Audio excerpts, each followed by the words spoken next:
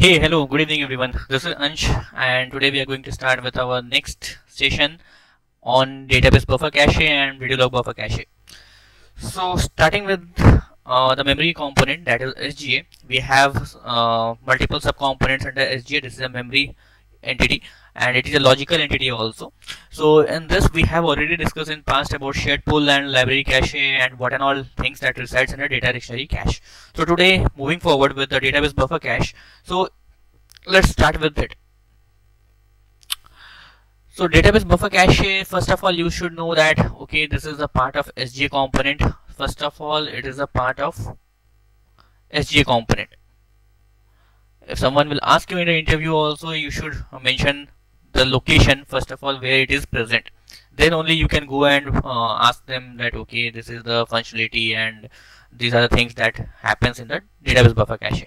So it's a part of SGA. And now what is the functionality, what is the purpose of database buffer cache here? It holds the copies of all the data blocks that are being read from the data files. What I mean to say, this is our database and database is a logical entity, and we can say that okay, we have some physical entity where data is being residing and in the physical format. So under database only there is a physical entity called data file, which is also a storage entity which keeps the physical data. And in the later sections we will also study about data file in more detail, but in earlier section we have came across the block. So this is what we call a block, and block, the by default size of the block is 8 KB, and in 8 KB block only we used to keep the data in the physical format. So block is the smallest entity where you can store the data, and the default size of the block is 8 KB. You can select 16 KB also, 32 KB also, depending on the organization to organization what client's requirement is. So as of now, I have seen in 99% of the cases everyone uses the 8 KB default block size. It is very feasible and very easy to use in terms of performance tuning also. So this is very important thing. So in data file we have a block of 8 KB, and in this only we will store some physical entity. Like if someone has select star from EMP where ename equal to king. So the information, suppose this statement we want to fetch all the records because asterisk mark we have used here. So all the information we need to display, and if one can say okay, there is 16 columns in this. So 16 columns information you want to display of a single row of a king, it will be present in the physical format somewhere. Yes, it is present in the data file, and not in the data file under the smallest entity what we call as a block. So it is not that okay, in one block we can store all the information about king. It can be in multiple blocks also. The same information can be contained in the multiple blocks depending on the size of the data which is stored in the single individual rows. So if someone is triggering this command and they want to view it, so anything if you want to view it will be in the logical aspects. Whenever you are triggering a SQL query, you should be viewing anything in the logical entity, and that is a memory region. And memory region is one of the memory region is called database buffer cache. So the main thing what database buffer cache does, it holds the data block. It holds the data block, and this data block, which data block? The query which you are triggering, the information which is residing under the block in the data file. Suppose this is the data block which is present the information of this king, and you want it to view it, or you want to edit, you want to insert, update, whatever you want to do, any DQL, DDL, DML, DQL, any operation you want to perform.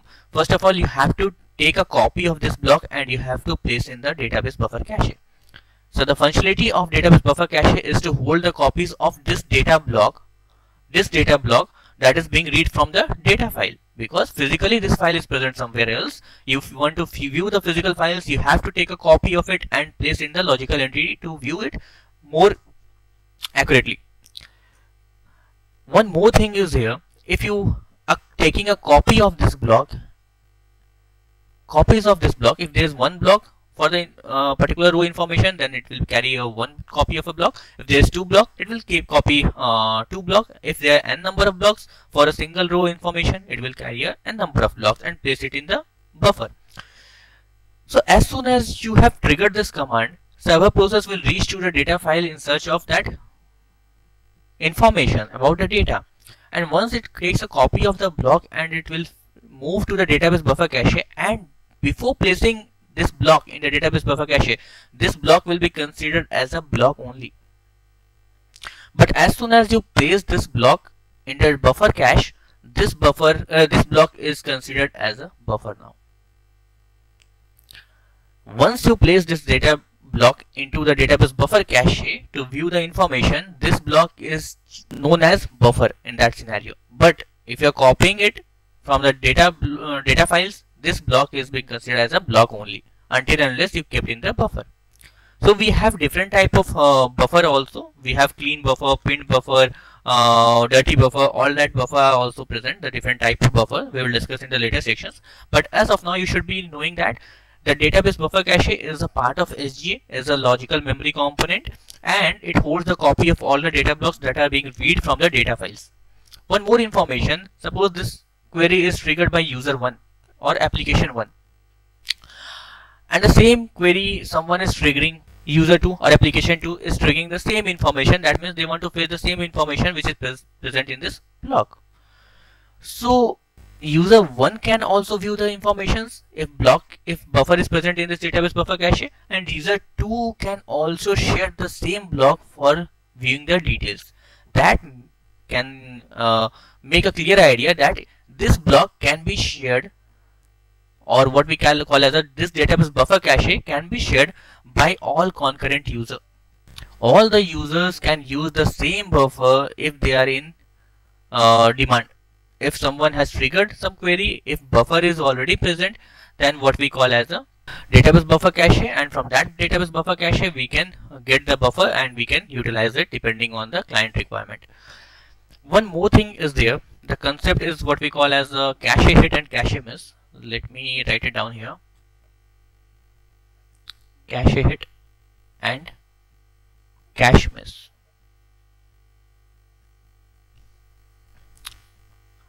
So in this scenario, what happens if the first time an Oracle database user process or application users who triggers a particular set of query?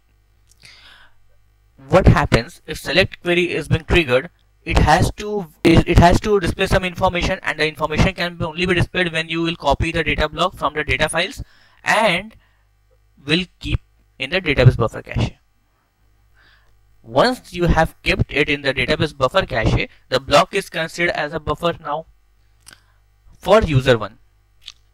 Now different user is triggering the same command. That means they want the same piece of information, and the same piece of information is present on the same block, and that block is currently present in database buffer cache. So we can say it don't have to this user U2 don't have to fetch the records from the data files and put it in the buffer.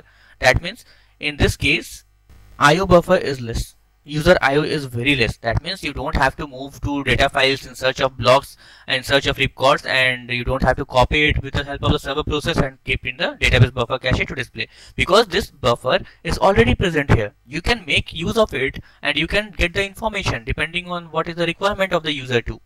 So if the buffer is already present, that means you have get it in the memory only.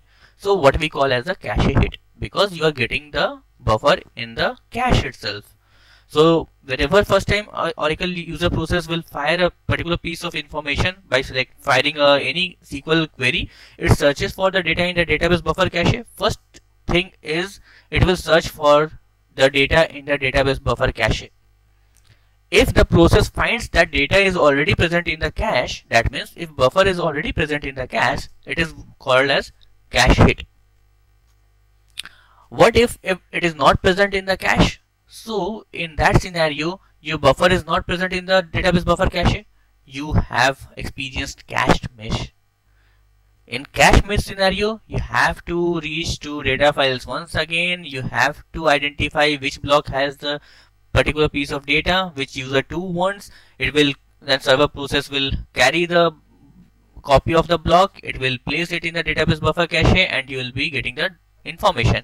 In this scenario, user IO is more because you are moving to storage every time, and you are taking the copy and you are placing it in the memory, and all that thing is happening multiple times. So in that scenario, cache miss happens, and if you are getting the buffer in the database buffer cache for the first time only, then it's a cache hit. So it's better to have cache hit to improve the database performance rather than cache miss.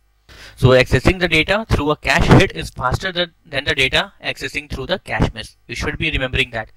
So if you have the data in the cache database buffer cache, that means you can get a result and output in the quicker manner rather than copying the block and making it placed into database buffer cache and get rid of all the details. It will take some time in case of cache miss. It will search and go to the storage medium. IO will be greater. So it's better to have a cache hit. So in performance tuning, you'll be getting how to increase the cache hit and all that thing. So as of now, I will make you understand one more thing, one more statement, that this buffer which is present in the cache are managed by a complex algorithm. Everything, the cache hit and cache miss, all this concept will be carried forward with the help of complex algorithm. And this algorithm uses the combination of LRU plus touch count. LRU is means of the full form of LRU is least recently used, and TC is the touch count. With the help of this complex algorithm, the buffer in the cache is managed. So it's not our responsibility to know how and what are the algorithm that is written in the LRU and touch count. It's better to know the name of the algorithm. With the help of algorithm only, you guys can illustrate that, okay, with this algorithm, database buffer cache, the buffer in the cache is managed. And this cache hit and cache miss, everything will be decided with the help of this complex algorithm, which is the most recently block that has been used. How often the block, what is the retention period a block can be stored in this database buffer cache, how frequently the block can be flushed out from the database buffer cache, everything will be explained with the help of this complex algorithm, what we call as a LRU and touch count. So this is all about database buffer cache.